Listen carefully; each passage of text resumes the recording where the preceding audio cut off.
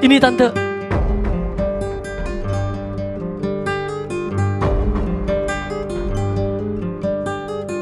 Loh, Pak Alex.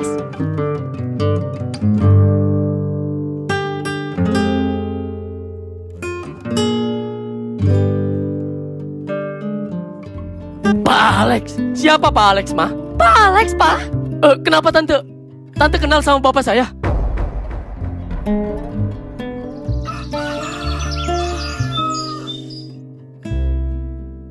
Apa rencana kamu, Ma?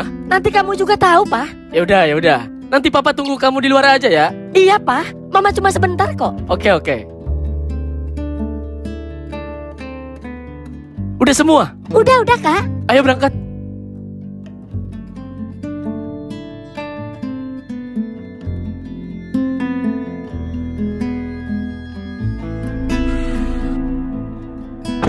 Kamu urus semuanya ya, Hans. Ikutin sesuai instruksi saya. Baik, Pak. Beres, Pak.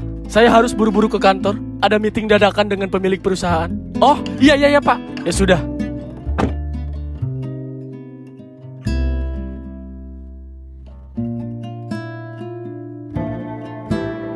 Ya udah, Kakak duluan ya. Iya, Kak. Semoga hari ini lebih ramai dari hari kemarin ya. Iya. Mudah-mudahan diborong lagi sama orang itu. Kalau Kakak habis duluan, bantuin aku jualan di sini ya, Kak. Oke, sip. Ya udah ya. Bismillah. Semoga hari ini berkah. Kue. Ayo kuenya. Kue. Ayo kuenya. Kue. Halo. Ya, halo Om. Tumben Om masih pagi udah kelihatan. Iya, seperti biasa. Om mau borong dagangan kamu. Yes, mau borong semuanya Om. Iya, tapi apa boleh Om ngobrol-ngobrol dulu sama kamu? Ngobrol? Ngobrol apa ya Om? Nanti Om jelasin, ini privasi. Boleh. Mungkin gak di sini ya, Dek? Apa bisa kita ngobrol di tempat lain? Ayo, boleh Om. Om maunya di mana?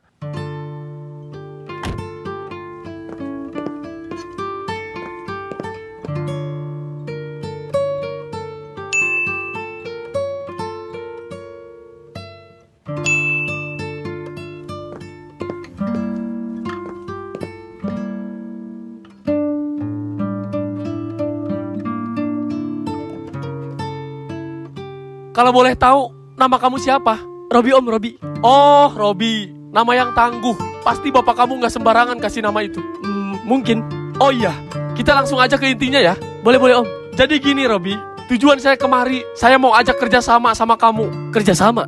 Kerjasama apa Om? Begini, kue yang kamu jual itu lebih enak dari penjual lain. Jujur aja. Jadi, sayang kalau nggak dikembangin. Kamu paham kan maksud saya? Iya Om paham. Terus? Gimana kalau saya buatin toko kue? Jadi kamu nggak harus jualan kue keliling atau mangkal di tempat biasa. Kamu cukup jagain toko sambil jual online juga. Insya Allah keuntungan kamu akan jauh lebih besar dibandingkan sekarang. Tapi Om, ini seriusan? Iya serius. Kamu nggak perlu pusing mikirin modal. Semuanya saya yang ngatur. Kamu tinggal jualan aja. Gimana? Aduh, maaf Om. Tapi saya belum ngerti soal sistem pembagiannya. Oh itu, nggak perlu khawatir. Tujuan saya cuma mau membantu pengusaha-pengusaha kecil kayak kamu. Jadi kamu gak perlu pusing mikirin pembagian hasilnya. Iya tapi Om, apa keuntungan Om sebagai pemberi modal ke saya? Gak mungkin dong Om kasih modal gitu aja lalu Om gak minta hasil dari penjualannya. Oke. Gimana kalau keuntungannya kita bagi? Kamu 70% dan saya 30%. Boleh Om, boleh. Bagus. Entah siapa dan dari mana datangnya orang ini. Seakan-akan dia membawa kebahagiaan buat gua. Harusnya gue curiga apa maksud dan tujuannya. Tapi orang ini kelihatannya baik. Gue lebih percaya kalau dia memang diutus Tuhan untuk membantu gue. Jadi kapan kamu siap bangun usaha kue ini? Terserah Om, saya ngikut aja Om. Oke, besok kita urus ruko dan isinya ya. Om, makasih ya Om. Makasih banyak Om. Iya. Entah saya mau ngomong apa lagi. Intinya saya sangat berterima kasih Om. Semenjak Om borong dagangan saya sangat kebantu Om. Apalagi Om sampai bukain toko buat saya ini. Makasih banyak ya Om. Iya Robi, iya. Permisi. Silahkan masuk Pak. Ayo silahkan duduk Pak. Baik, terima kasih Bu. Oke, langsung aja ya Pak. Oh iya, silahkan Bu. Ada beberapa yang perlu saya bahas dan ini sangat mengguncangkan perusahaan saya. Sejauh ini, saya sudah percayakan perusahaan ini sama Bapak selama saya di luar negeri. Tapi hasil dari analisa saya dan data-data perusahaan yang ada di bulan ini sangat membuat saya terkejut Pak. Bapak tahu, Kerugian hampir mencapai 700 juta, Pak. Baik Bu, saya paham Bu. Oleh karena itu, dengan berat hati, Bapak saya pecat dari perusahaan ini.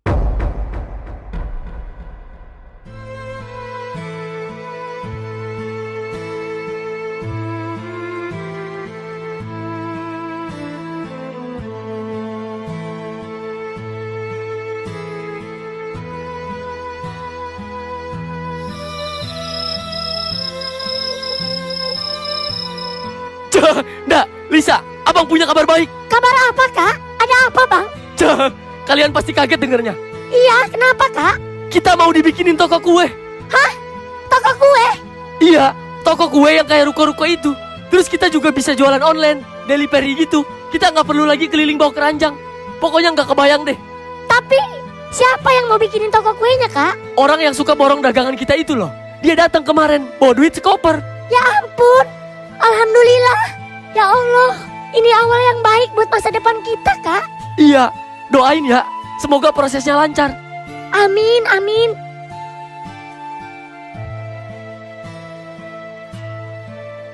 Linda, maafkan aku yang sudah berdosa, yang telah meninggalkan kamu dan anak-anakmu, dan membiarkan kalian sengsara. Robi, Lisa, Dinda, anak-anakku, maafkan Bapak nak, yang sudah menelantarkan kalian dan mengusir kalian. Bapak sadar, Bapak sudah melakukan hal yang fatal dan dosa besar terhadap kalian. Semoga kalian semua diberi kesehatan dan umur yang panjang.